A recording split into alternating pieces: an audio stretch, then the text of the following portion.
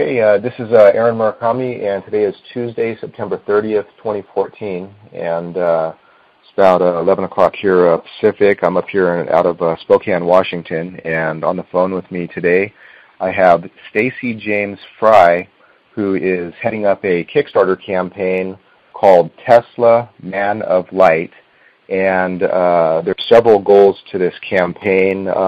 Stacy, would you mind just kind of telling a little bit about yourself and kind of what the overall bullet point mission of the campaign is about?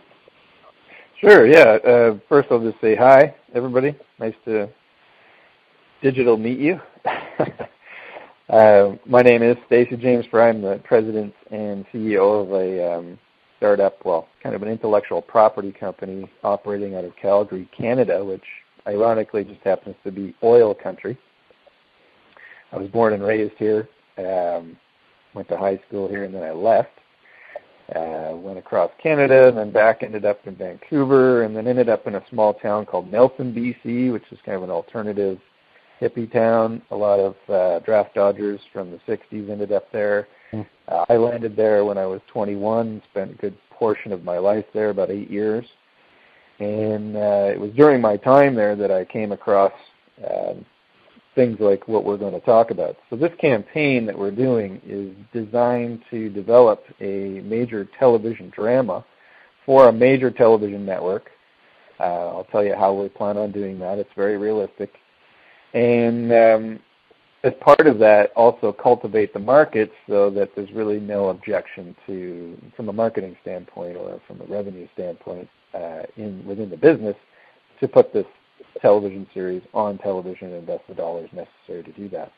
So the starting point is this Kickstarter campaign. It's called Tesla Man of Light. So if you go to Kickstarter.com and you search Tesla Man of Light, you'll see it come up. First thing you see is it's a sci-fi TV series. Don't get upset by the sci-fi part. It's just part of how we Trojan horse this into the market. And we do a graphic novel and a series of games.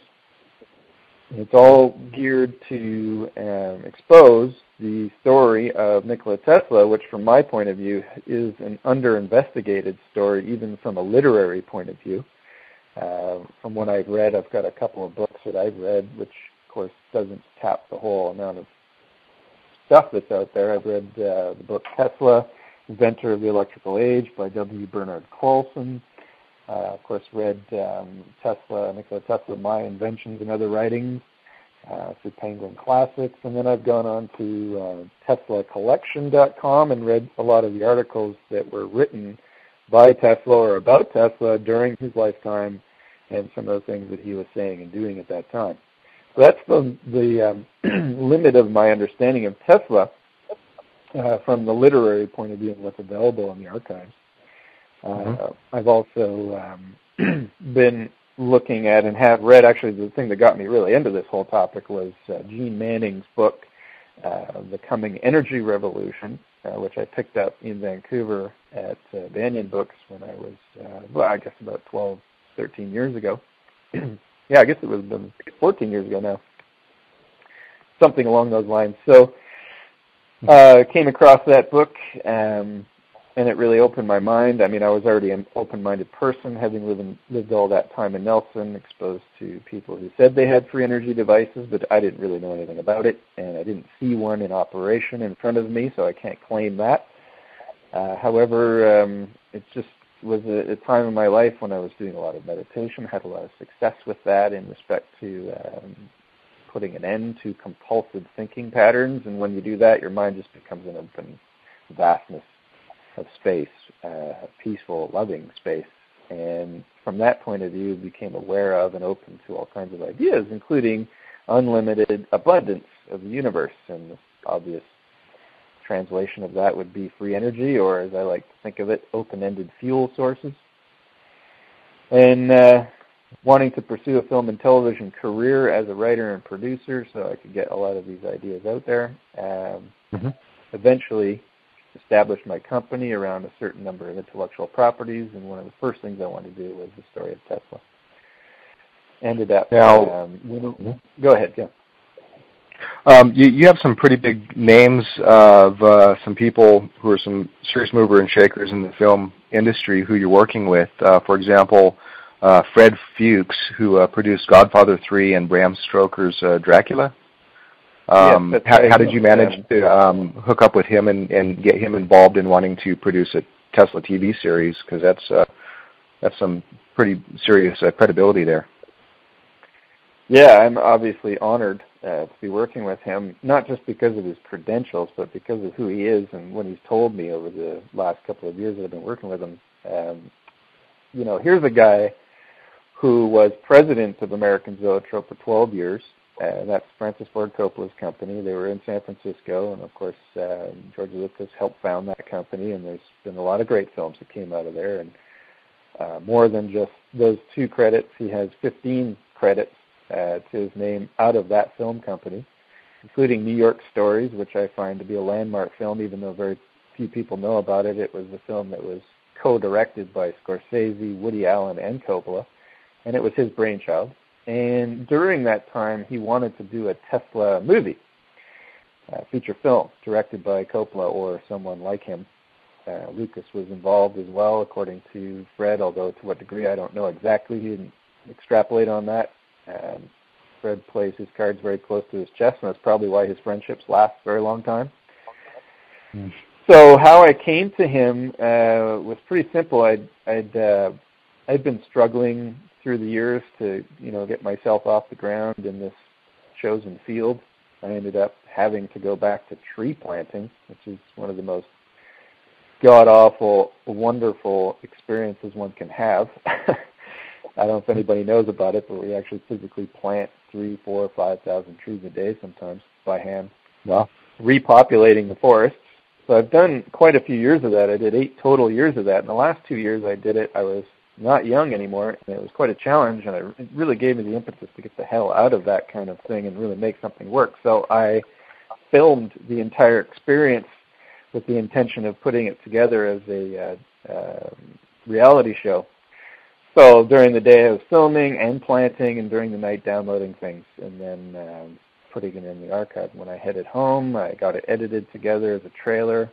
I submitted it as part of a submission to Bell Media, which is one of the major media conglomerates here in Canada, and they awarded me a fellowship, which took me to the Banff World Media Festival in 2012.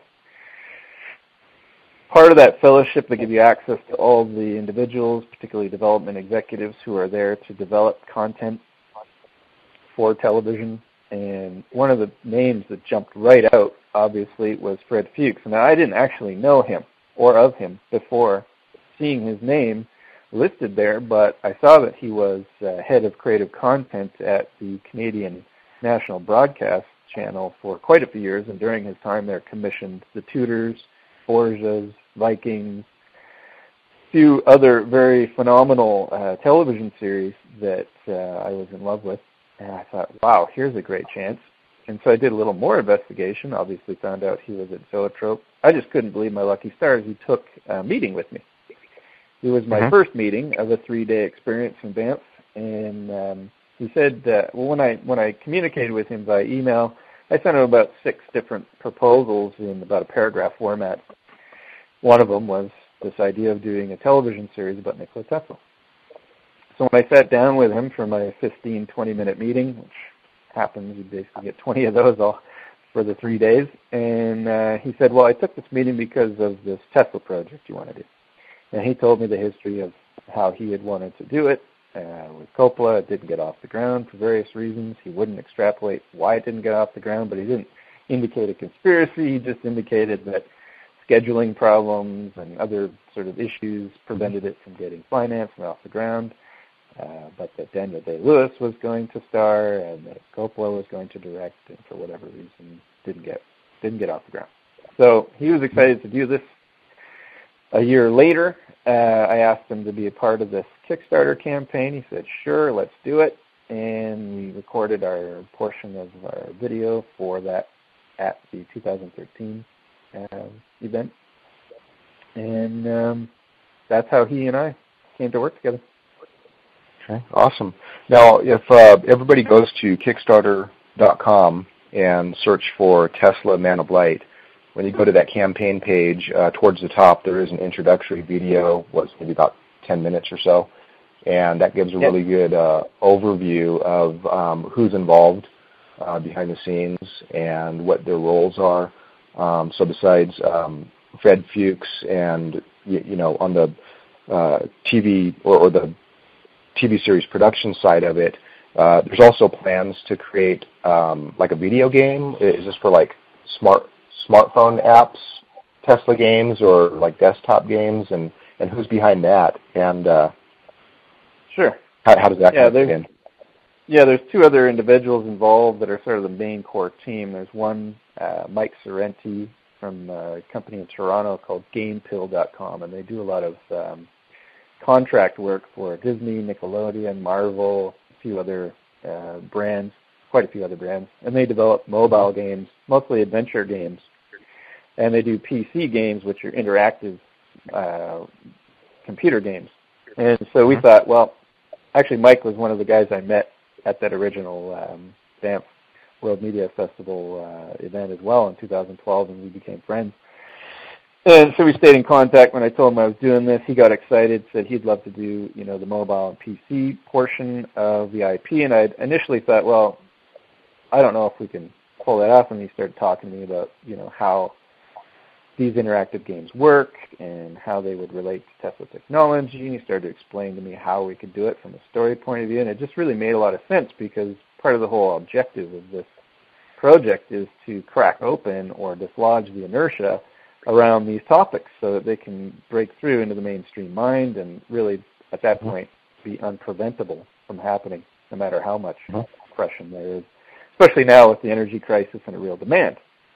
You get a hold of young minds and you expose them to things, and even create games that allow them to interact and assemble devices in a 3D sort of environment. Then it just becomes obvious to them that these things work, whether or not they've been told that it can't exist or whatever. And so that's why it's really important for us, if we can, to reach those stretch goals where we can finance the building of those games and PC games so that we can spread these ideas through those markets as well. It just makes it more plausible from the grander point of view that we'll be able to not only win from a production point of view in our particular campaign, and not only our campaign, but the products we want to do, but that the underlying objective here being to push these things into the marketplace so that it's just undeniable. It becomes an undeniable force for change in this direction. And that's really the objective of the whole campaign from my point of view. Now, maybe that's altruistic. I don't know. So far, our campaign has attracted a lot of attention from Teslophiles. But from my point of view, from a meditation point of view, all things are possible. All the universe is abundant in love, and here's an opportunity for us to make that happen, and I want to make it happen as much as I can in every fiber of my body. So that's where I'm coming from.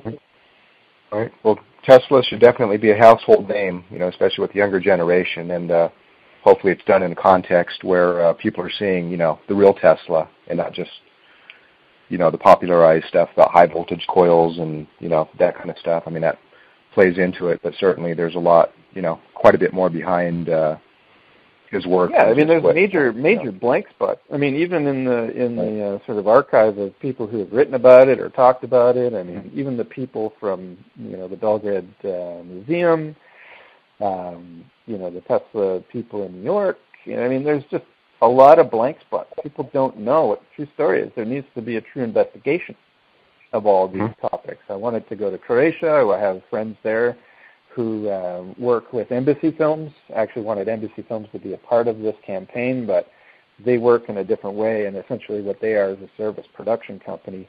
And they're right now shooting and have been shooting Game of Thrones for the past 4 seasons. They're doing season 5. They're in Croatia, which is the birthplace of Tesla. They're culturally interested, but they still operate on a business level and couldn't get involved because they didn't know what the script was, and they didn't know what, whether or not we were going to get financing, because they're a service production company. However, they're also behind this campaign in a major way in the sense that they want to see it happen, mainly from a cultural point of view. And there's a lot of people on the ground who've never been talked to, whether they're in Croatia, Serbia, or France, or even in Liverpool, where Tesla sailed from to America.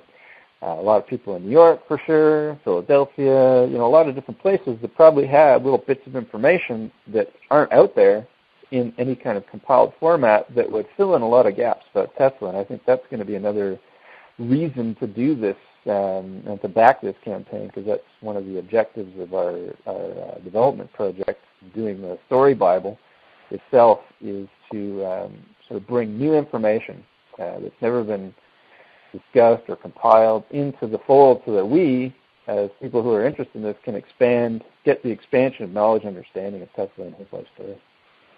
Mm-hmm.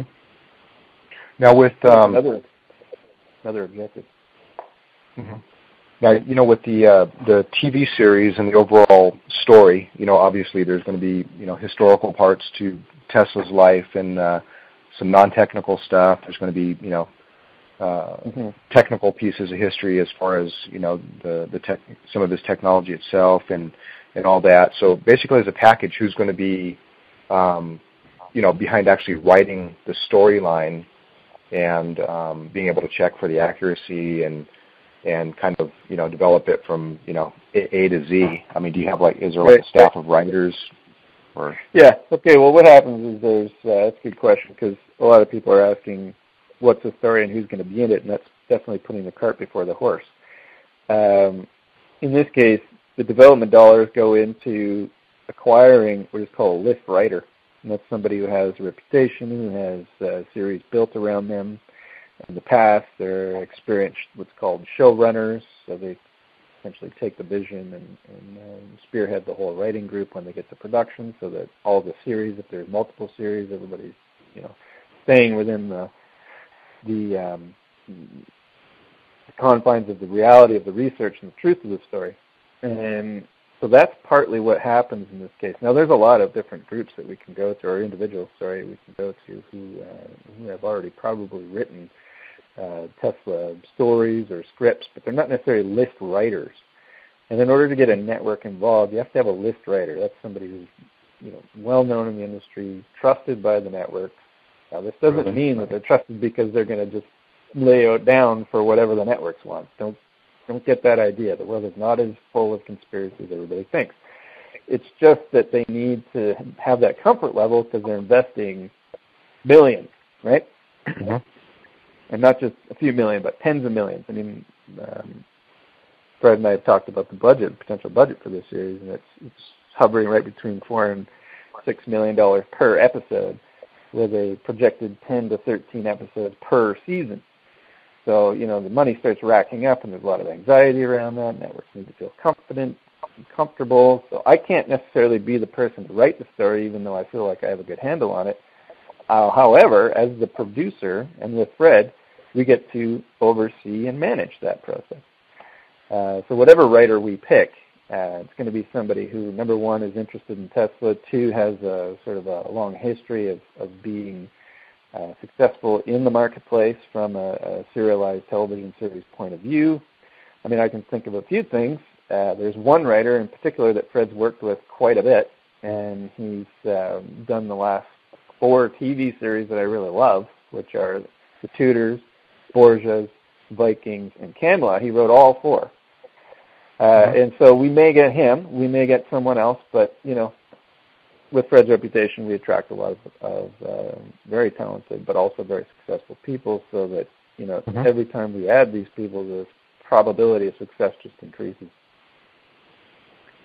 Does that answer your question? Yeah, no, absolutely. Now, as far as, there's, I have quite a few associates who are, pretty well known for their technical background and ability to actually replicate, different technologies relating to Tesla. But one thing that helps to give them such a great understanding of what they're doing is that they also happen to be historians and not just technical builders. And so if there's,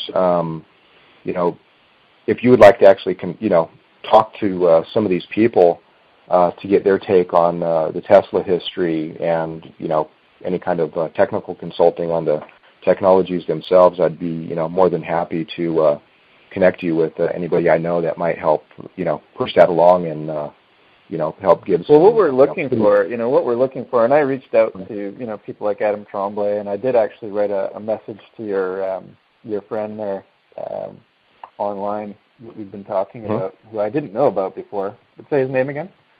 Yeah. You're talking about Eric Dollard. Yeah, Eric Dollard. We were just looking at his cosmic induction generator and things like that. So this is what I'm talking about. I mean, the beauty of a TV series like this is a good portion of it's going to take place in Tesla's laboratories. Because that's where Tesla always is, right? He's working there. I mean, when we construct a series, we've got to think of the sets, right? So we think of, Delmonico's, where he loved to go to eat in New York, and who's at Delmonico's? Well, everybody's at Delmonico's. Everybody you can imagine: Rockefeller, J.P. Morgan, the Rothschilds, all these people who are, more or less pointed at as those who undid or undermined Tesla. Well, guess where they all hung out together, where they actually physically, in fact, interacted. Well, you've got Delmonico's.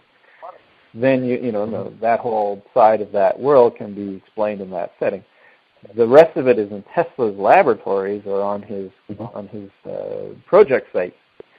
And as I was saying to you earlier, one of the things Fred and Coppola did for Bram Stoker's Dracula is they decided that they were going to do nothing but in-camera effects for that film. So nothing. And that means no computer-generated effects.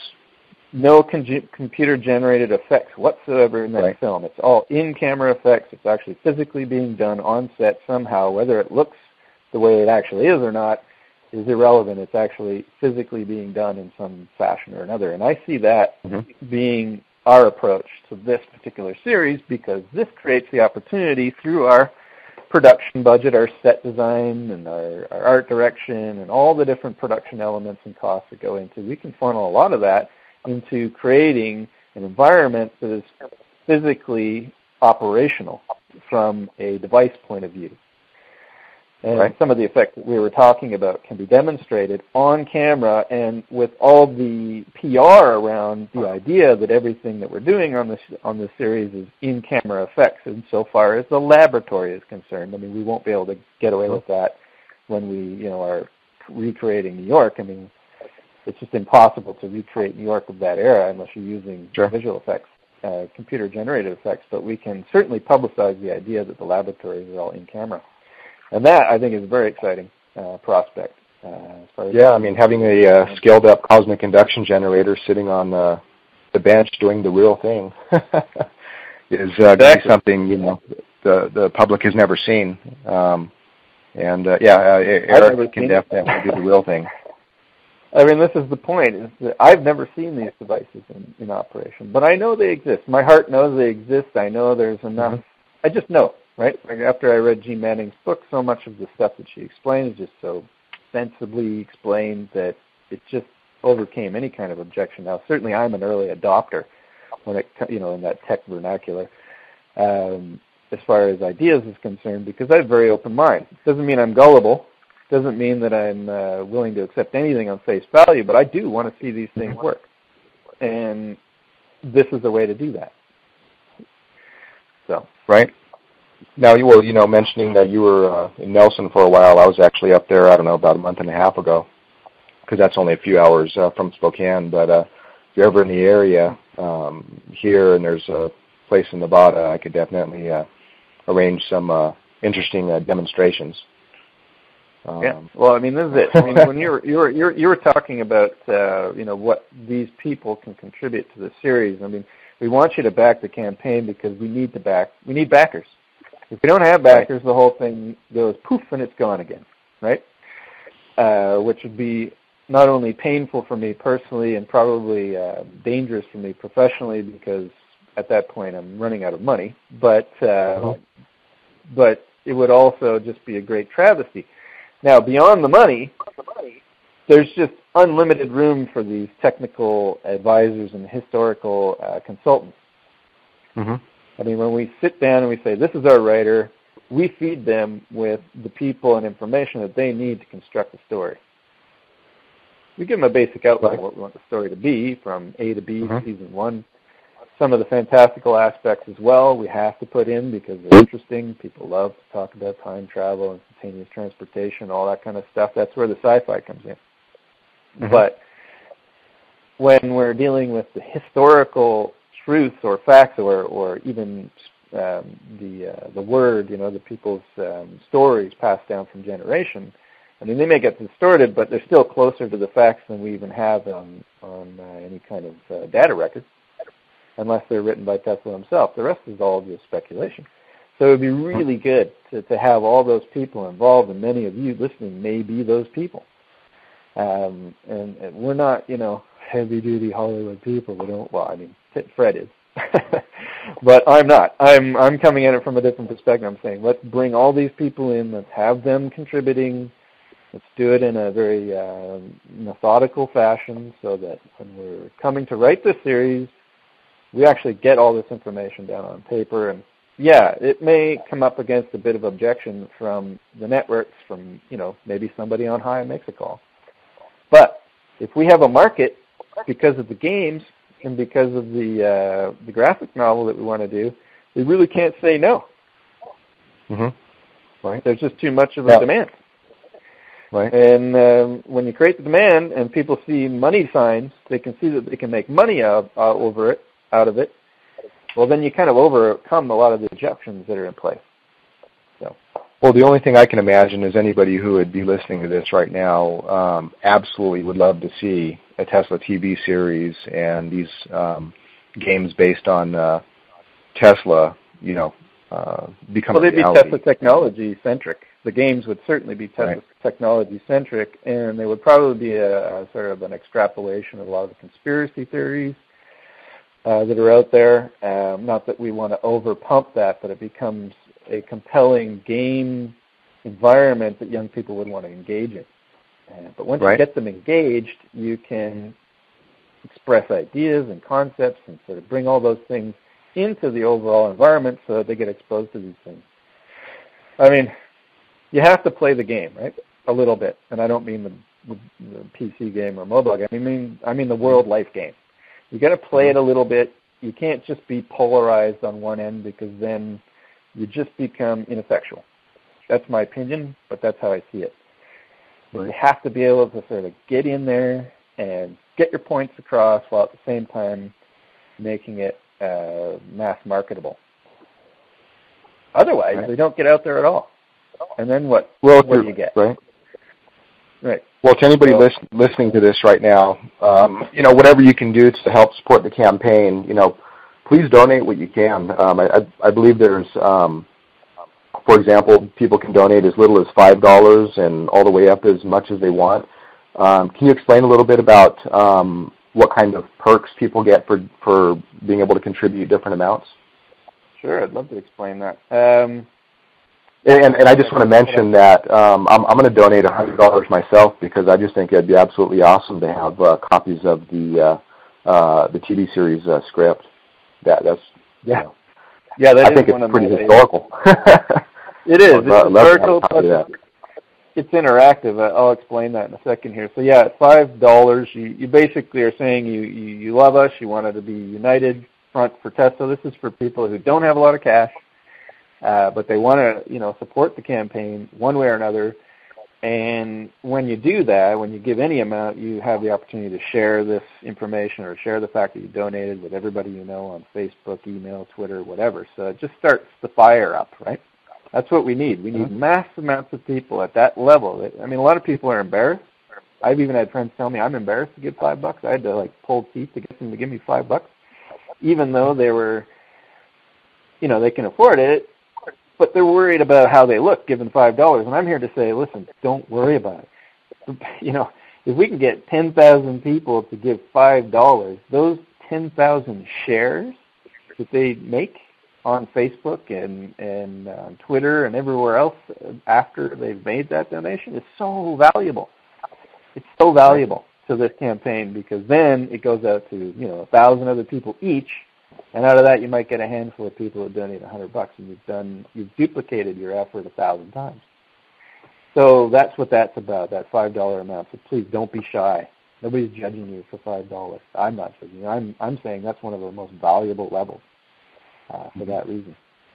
The $10 pledge is, you explore the world of Nikola Tesla. We created a picture, which you see on this as the opening picture of this video. You can see New York there, Tesla sitting there, the Wardenclyffe Tower with sparks coming off of it. Well, that's a massive photograph. We created a 187 megabyte photograph that you will get in a digital format, so you can go and explore this world that we created of all these iconic buildings and places that were central to the time. I'm personally interested in architecture. That's why I did it. Okay. And I really love the architecture of Lower Manhattan at that time. And I also put in photo negatives of a lot of the articles that Tesla wrote or were written about him, so you can see them out in space. You can see some of his patents floating around in space as though they're constellations. Essentially, that's the poster we created for the series, or maybe perfected beyond this. But you'll get that. You'll get that as your screensaver. So we'll send you that for $10. It's just something that we can give that doesn't take away from our ability to do the campaign, but gives you something. With that quote, excuse me, but with a photo that size and that resolution, would people be permitted to take it to a copy shop and have a nice print printed that they could put in a frame and hang on their wall or something? Or? Actually, what we're giving is the 1080p version, so you get it as a screensaver. It's not big enough probably to print, but in some of the later ones, we can do it. And you know what? We can look at it. If we're very successful, it doesn't cost us anything to send everybody the high-res version. We just send it to their email. And that's one of the reasons we chose digital products initially, was that it doesn't take away from our ability to do what we're doing, but it gives you something really substantial in return. So, we've got it at the $10 mark. You get the 1080p version, and I hope this will make a nice 8x10. Yeah, it's an 8x10. Of course, they can print it out. Yeah, that would be nice. Yeah, it would. I'd love to see it on everybody's wall. The artwork is all part of the fun, right? Right.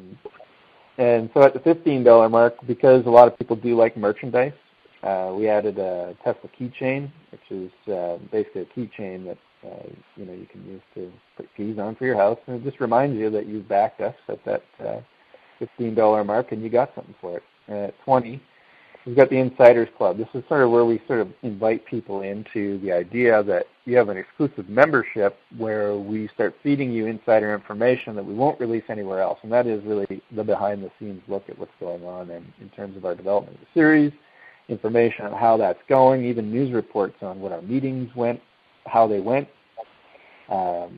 with different networks, and it really gives you guys an opportunity to make a fuss if you feel like, and sometimes it is a little bit stupid what goes on in this industry. So it's an easy way for us to remind you that there's a bit of stupidity and ignorance going on here, and you make a big fuss, and a lot of times that'll change the network's mind.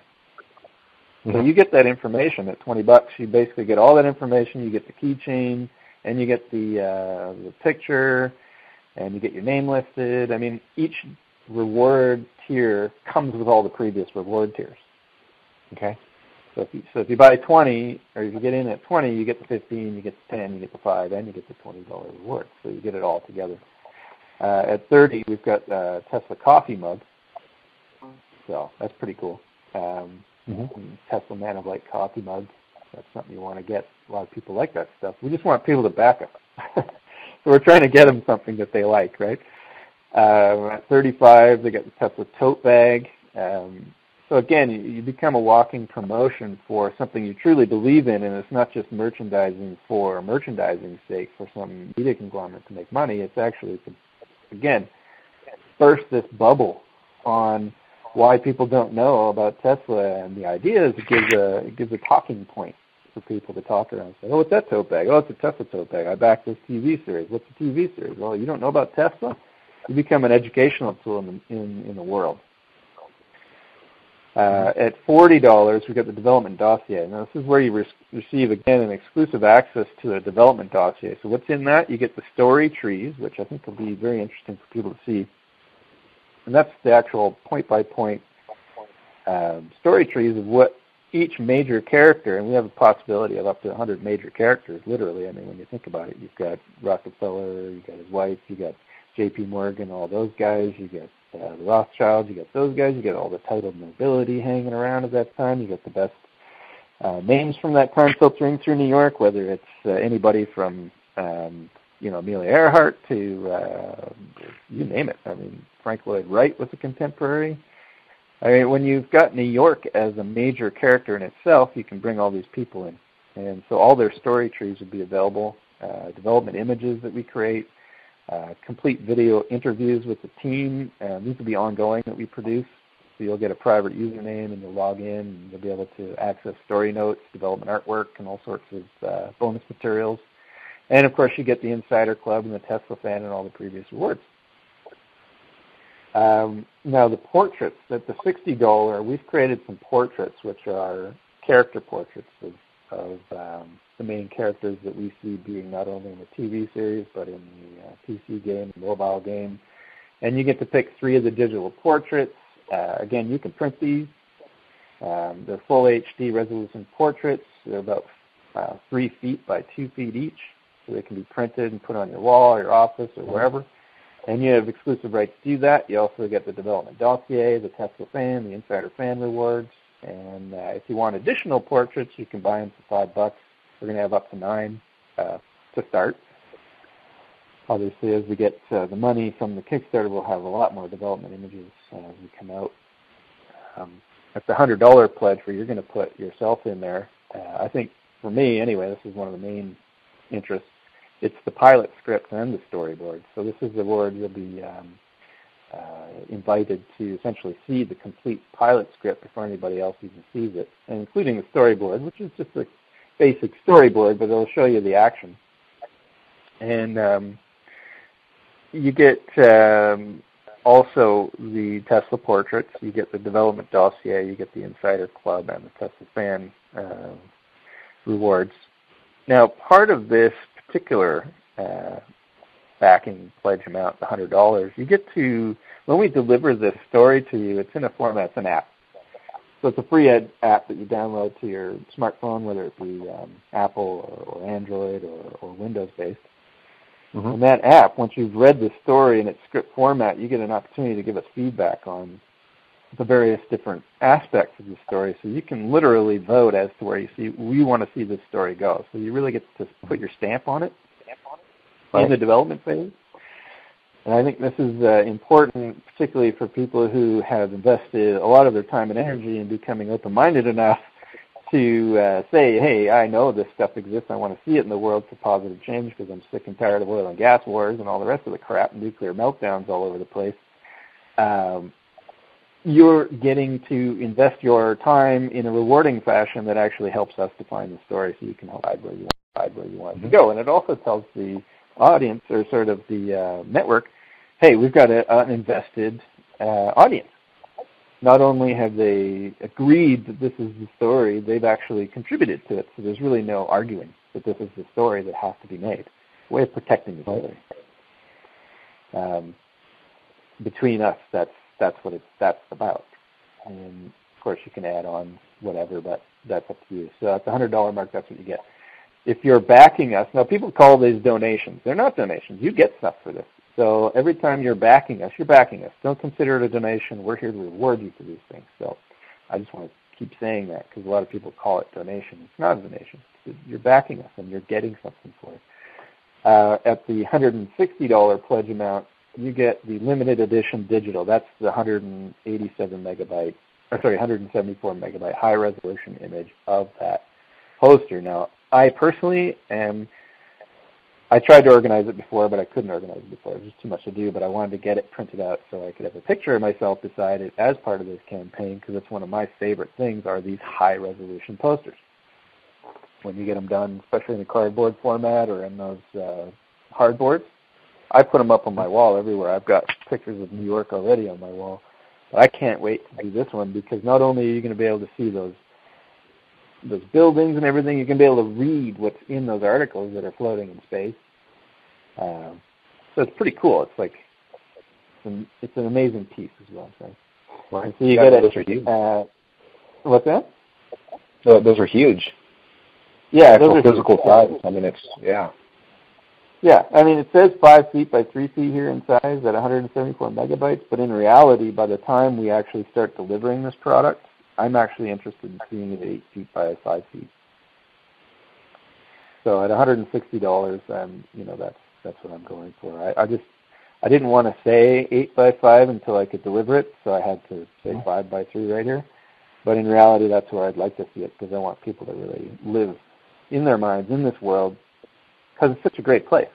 New York at that time was not only the most important place, it was one of the most innovative, exciting places, and Tesla's all over it. It's just all over it. I mean, one of the things a lot of people probably do understand in your market, but don't understand out there in the world, is that Tesla was one of the most famous people of his time. Right. Yeah, scientists used to be celebrities, but not so much anymore. Right. Well, he was super famous.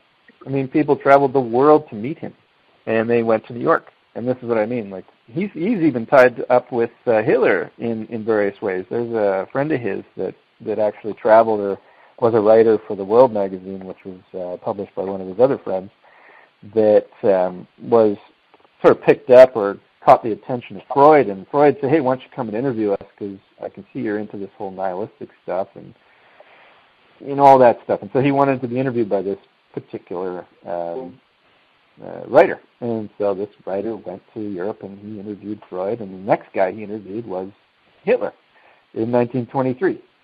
And then he went and interviewed Mussolini, and then he interviewed blah, blah, blah. And then he went back to Tesla and told him about all this stuff. So there's direct connections to every major world changer that put their stamp on the 20th century. J. Edgar Hoover, everybody has some sort of connection to Tesla, and we're going to explore that in this TV series. Anyway, back to these rewards. So it's $160 reward. You get that major, large size poster. You can also get the big posters of the portraits, because they're all big 5 by 3 as well. So you can print all this stuff if you like.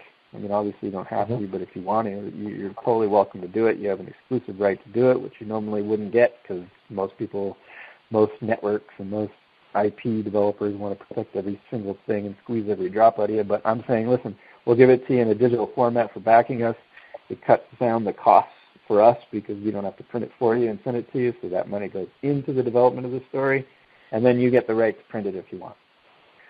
Right. And then, of course, you get the pilot script and the storyboard as well, because every time you buy a pledge higher, you get the ones before, especially in the digital format. So that pledge at $160 gives you the limited edition digital. It gives you of the poster. It gives you the pilot script and storyboard, so you can continue to interact with Tesla portraits. The development dossier will get you all the insider information, all delivered by an app. You get the Insiders Club and the Tesla Fan Rewards. So it just keeps going up, right?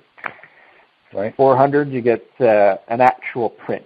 If you want us to print it for you, we'll do it. So at $400, we actually give you the print poster, and it's a print portrait as well. So you'll get limited edition digital reward in the print as well, so you can do other copies. You get Tesla portrait, which I don't know if anybody's on the web page right now, but if you're actually on the web page right now and you're going through these rewards with me right now, which would be a really smart thing to do, is go to Tesla Man of Light on Kickstarter, and as I'm describing these rewards, you can see them in the right column. But if you go up a little bit, you'll see an original portrait done of Nikola Tesla, done by a friend of mine. He's just a genius concept artist, gorgeous piece. It's also 5 foot by 3, and we'll print it out for you. Mm-hmm. Some powerful image. It is. I love it. I just love the trees that are sort of in his face, and the tree in the background with the electricity kind of running through him. I don't know. He's an unusual artist. He's very talented, and he's a bit of a savant as well. He's hard to actually nail down and get him to do the work, because he's just so wrapped up in fanciful ideas. But he managed to do this, and he managed to do all the other portraits that are listed on here that you'll see, which is just gorgeous work, right? Just gorgeous stuff. And so those are the portraits that you're dealing with when you're talking about this $400 reward. You get the print of the poster, which is the Tesla Man of Light television series poster, and you get a print of the Tesla portrait. And it's all there for you. So it's pretty cool. And then you get, of course, all the digital rewards that come before. So you get the Tesla Portraits, the Development Dossier, the Insiders Club, the Fan Club, and the Tesla Portraits. At $800, we give you a vinyl one. This is, again, I want to do an 8 feet by 5 feet. I got it listed here as 5 by 3. But until I can deliver that 8 by 5, I'm just not able to say that that's what we're rewarding. But you'll get a vinyl poster. So we're including the limited edition digital poster as well. So you get that. You get the pilot script and the storyboard, the Tesla Portraits, the Development Dossier, the Insiders Club, and the Fan Club, and you get this vinyl print of the series poster. So I love that reward. Nobody's bought one yet, but hopefully we'll get some people out there. We got somebody who got in here at $1,600, the original artwork. This is very cool. This goes back to Jan Sovak, who we didn't really talk about, but he's a very accomplished illustrator. He's also just happens to be the director of new exhibits at the Czech National Museum, which is one of the most important archives of historical artifacts and data in Europe. Anybody who's ever been to Prague will note Prague itself is really just a big, giant, human-occupied museum. So the museum there is very important. It has 12, I think, main structures. It's got 3 major castles. It's got 14 million items. He's the director of new exhibits at that museum. He's a personal friend of mine. He lives here in Calgary, ironically, despite all of his historical significance and the stuff that he's done. He's also the original illustrator of Jurassic Park. He's good friends with the writer of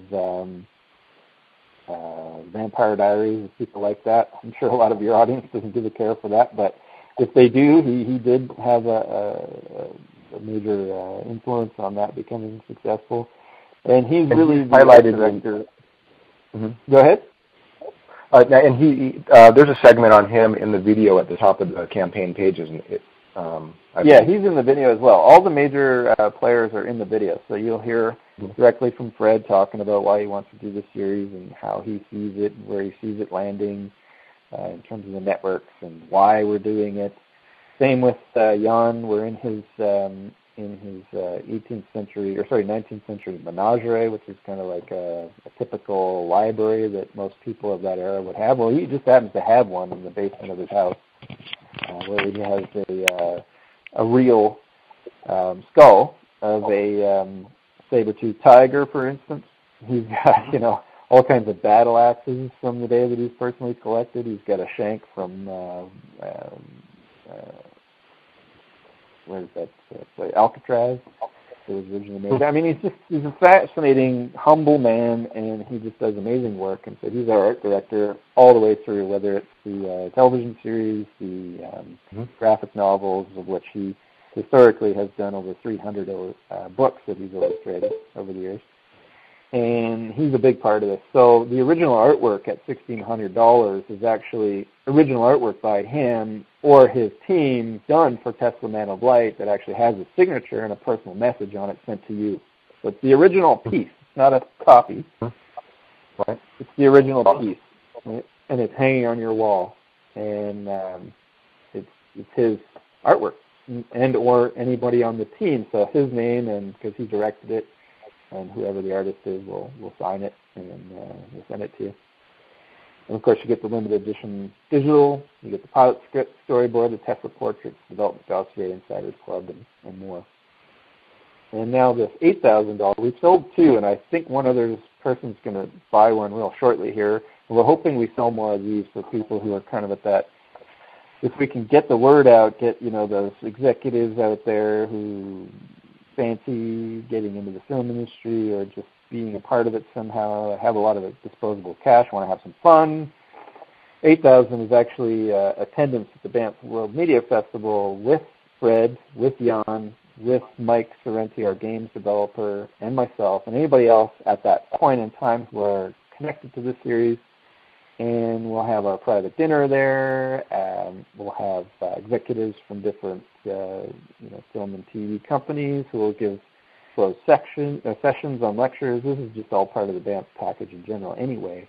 And so it's quite an experience. So anybody who wants to really see how things are done from the inside of the industry can go. Now, the Banff World Media Festival is held at the Banff Springs Hotel I don't know a lot of people in the States who will know of that Banff Hotel, but it's literally a massive castle.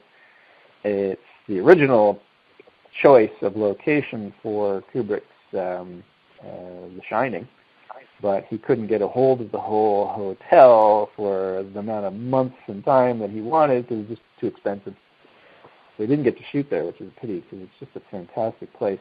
It was built right around the time of Tesla in New York. It was built in 1900. Actually, it was originally built in wood in the late 19th century. It burnt down, and this is where the whole ghost thing comes in.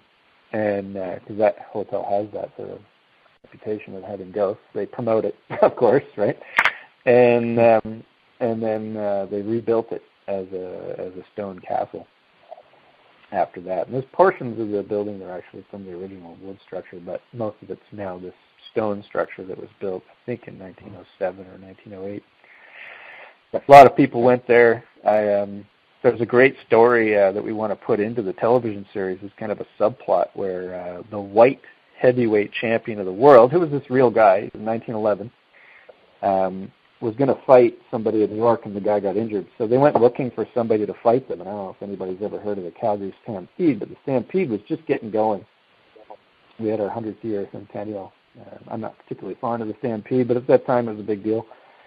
And it was happening, and guess who should show up but the white heavyweight champion of the world, along with Carnegie and Vanderbilt on a little road trip on one of their train lines.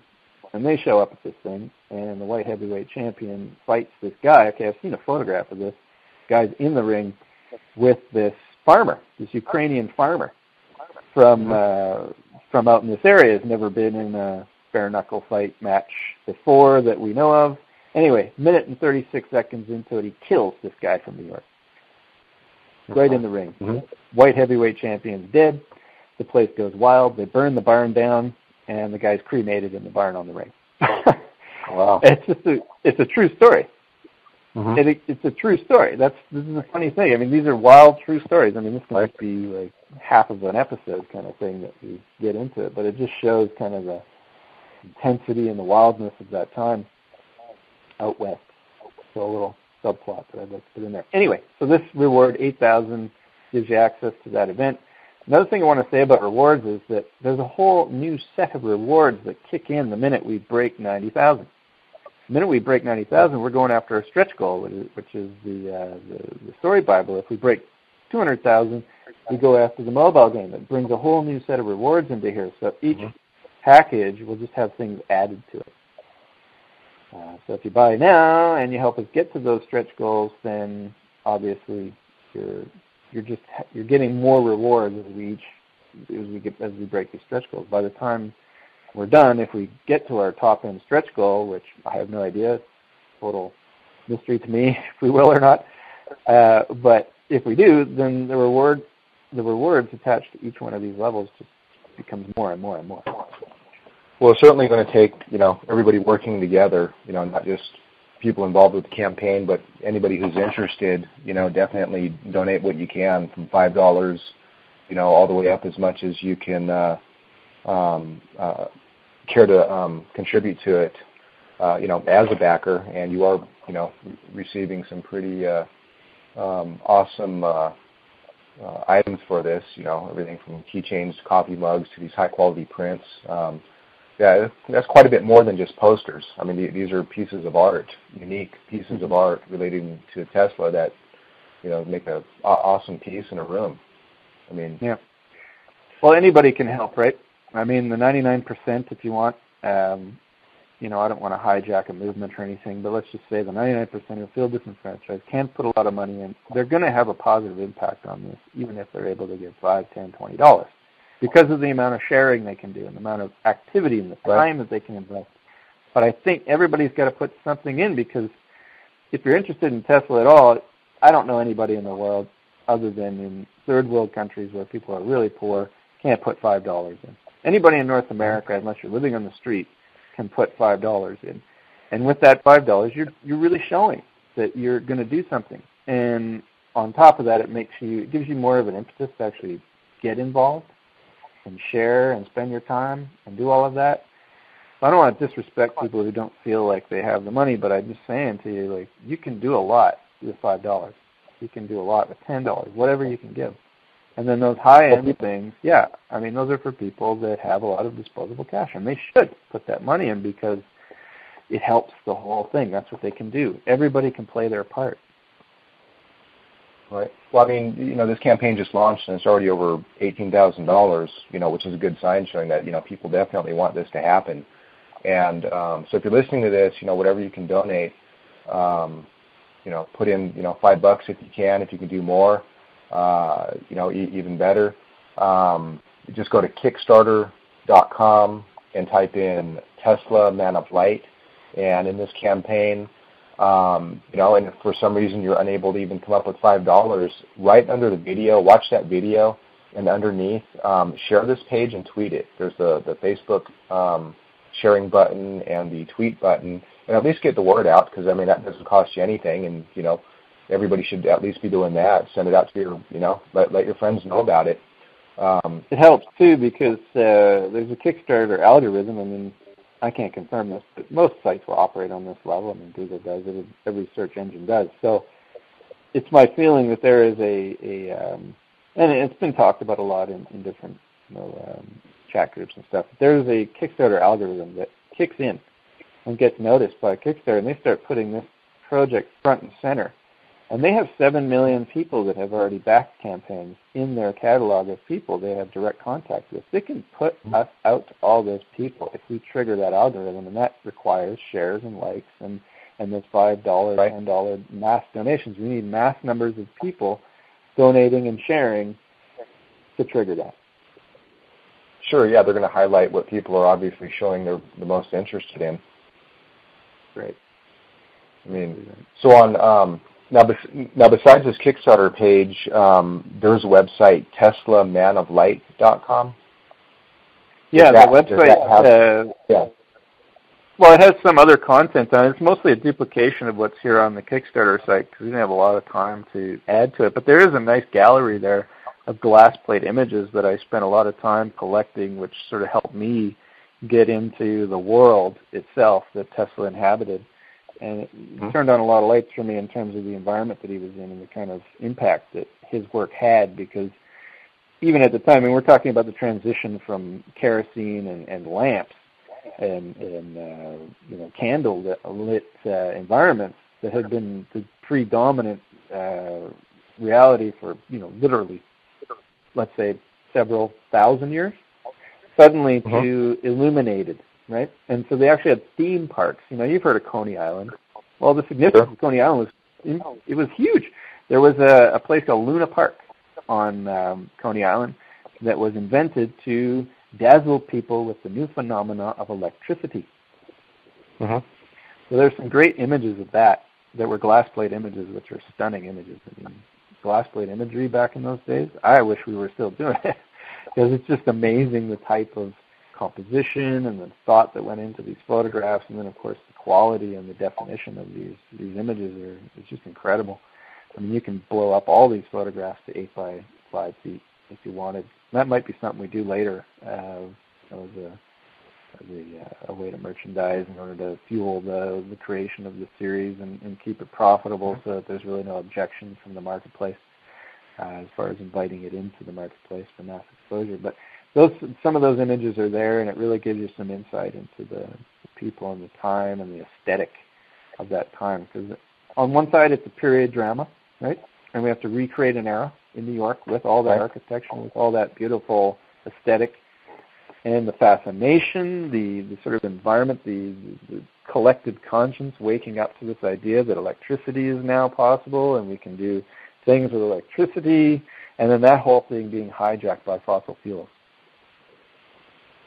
It's a really fascinating time period, and I really think that's integral and central to the storyline. So, it's all there, right in photographs, right on the website. It's beautiful stuff. We've got our video there too. You can look at it. And of course, it leads people to the campaign page. It's got a button that says "Can't back this project," and it'll click you right to the Kickstarter page. So you can go there too, and you won't get lost. You can head right back to our campaign page.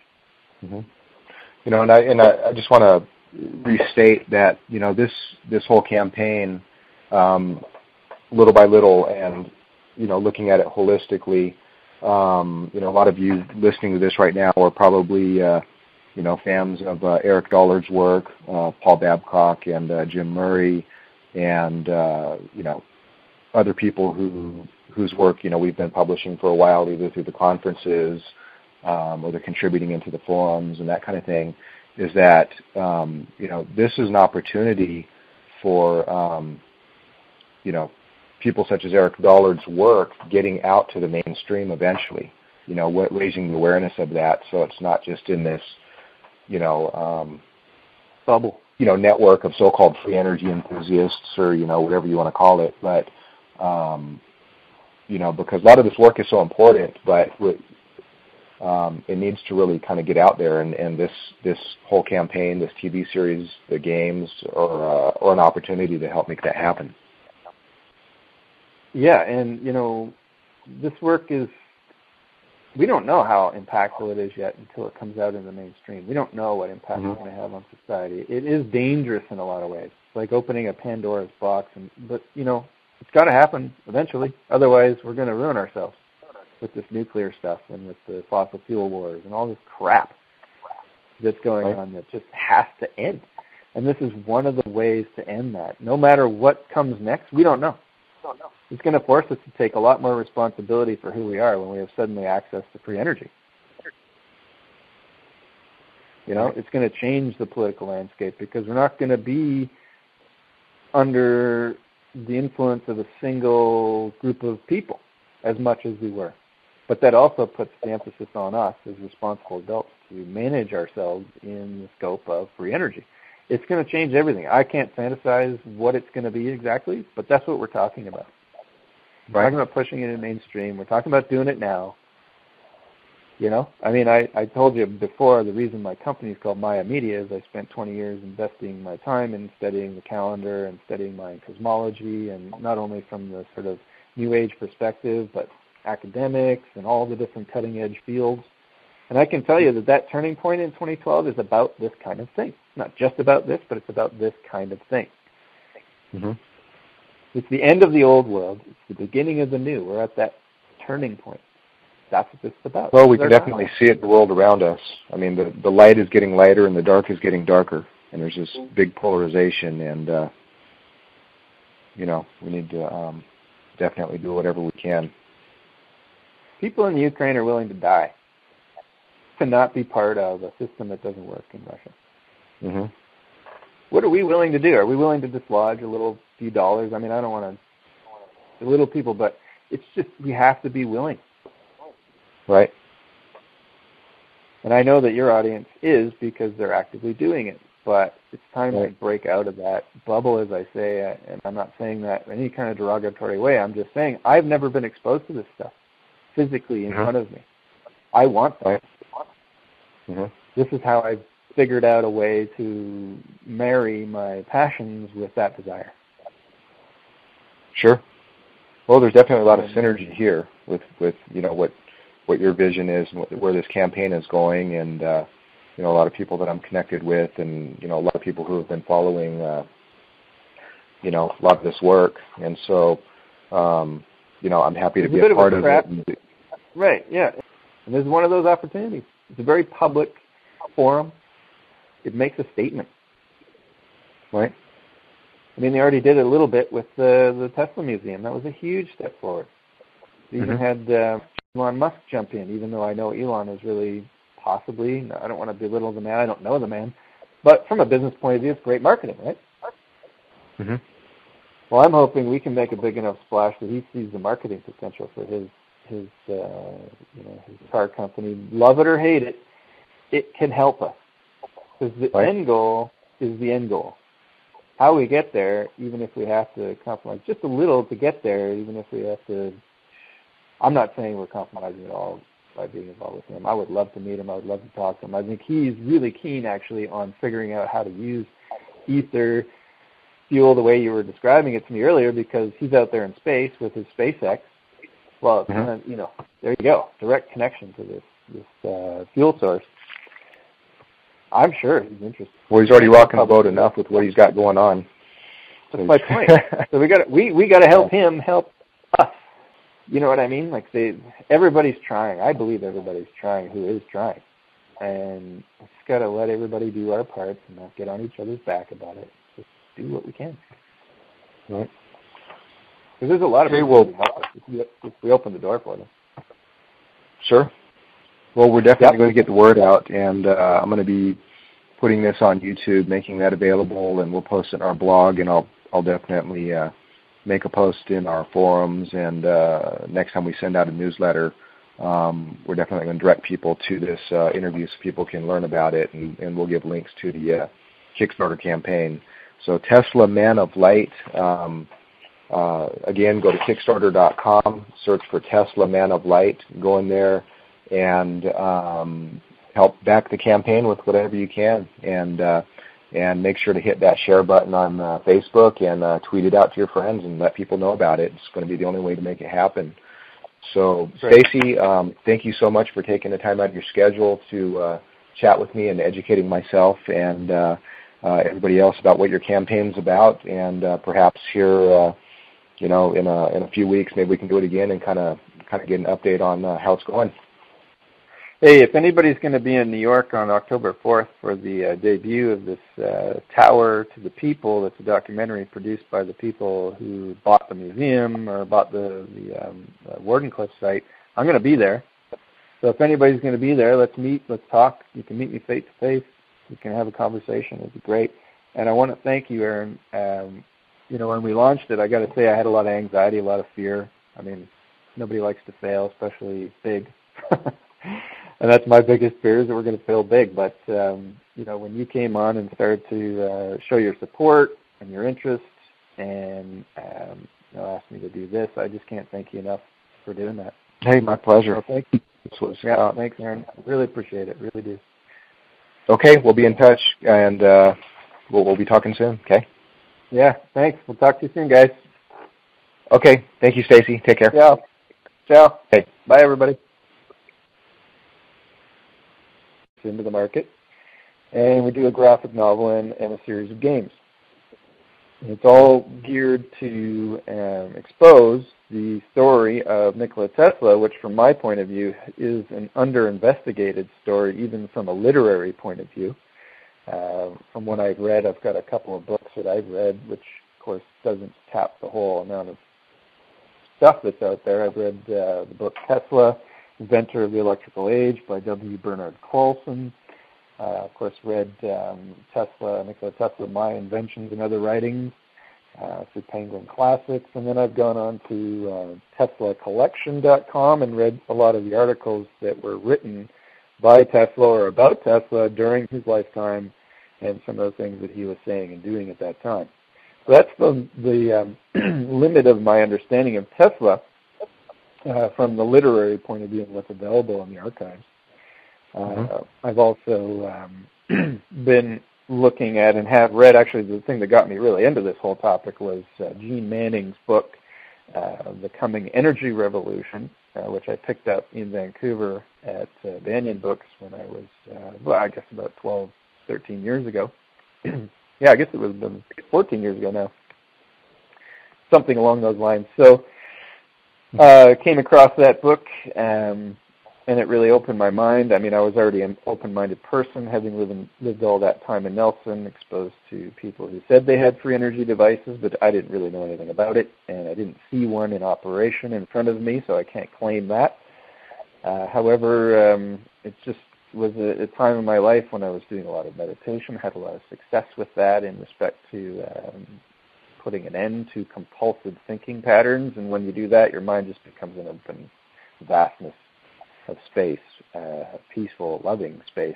And from that point of view, became aware of and open to all kinds of ideas, including unlimited abundance of the universe. And the obvious translation of that would be free energy, or as I like to think of it, open-ended fuel sources.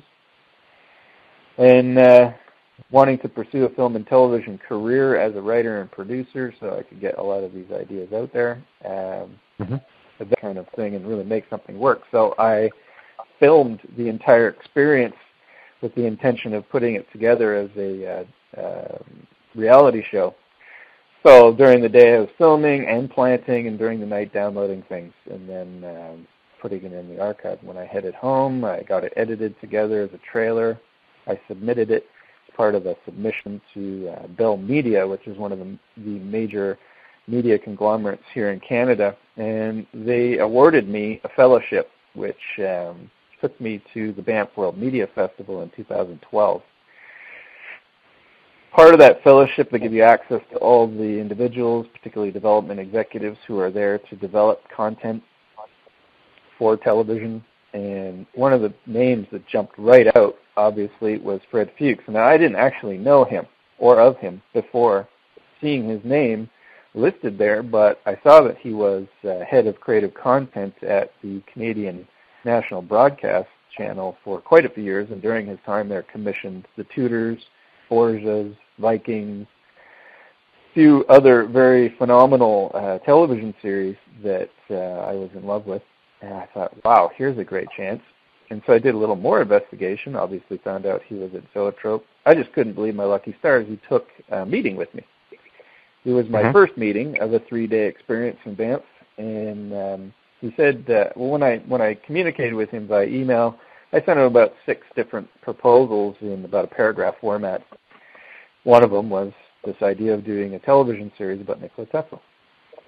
So when I sat down with him for my 15, 20-minute meeting, which happens, you basically get 20 of those all for the 3 days, and he said, well, I took this meeting because of this Tesla project you want to do. And he told me the history of how he had wanted to do it with Coppola. It didn't get off the ground for various reasons. He wouldn't extrapolate why it didn't get off the ground, but he didn't indicate a conspiracy. He just indicated that scheduling problems and other sort of issues prevented it from getting financed and off the ground. But that Daniel Day-Lewis was going to star and that Coppola was going to direct, and for whatever reason didn't get off the ground. So he was excited to do this. A year later, eventually established my company around a certain number of intellectual properties, and one of the first things I wanted to do was the story of Tesla. Ended up. Now, go ahead, yeah. You have some pretty big names of some people who are some serious movers and shakers in the film industry who you're working with. For example, Fred Fuchs, who produced Godfather 3 and Bram Stoker's Dracula. Yes, how did you manage to hook up with him and get him involved in wanting to produce a Tesla TV series? Because that's some pretty serious credibility there. Yeah, I'm obviously honored to be working with him, not just because of his credentials, but because of who he is and what he's told me over the last couple of years that I've been working with him. Here's a guy who was president of American Zoetrope for 12 years. That's Francis Ford Coppola's company. They were in San Francisco, and of course, George Lucas helped found that company, and there's been a lot of great films that came out of there. And more than just those 2 credits, he has 15 credits to his name out of that film company, including New York Stories, which I find to be a landmark film, even though very few people know about it. It was a film that was co-directed by Scorsese, Woody Allen, and Coppola, and it was his brainchild. And during that time, he wanted to do a Tesla movie, feature film, directed by Coppola or someone like him. Lucas was involved as well, according to Fred, although to what degree I don't know exactly. He didn't extrapolate on that. Fred plays his cards very close to his chest, and that's probably why his friendships last a very long time. So how I came to him was pretty simple. I'd been struggling through the years to get myself off the ground in this chosen field. I ended up having to go back to tree planting, which is one of the most god-awful, wonderful experiences one can have. I don't know if anybody knows about it, but we actually physically plant 3,000, 4,000, 5,000 trees a day sometimes by hand. Wow. Repopulating the forests. So I've done quite a few years of that. I did 8 total years of that. In the last 2 years I did it, I was not young anymore, and it was quite a challenge, and it really gave me the impetus to get the hell out of that.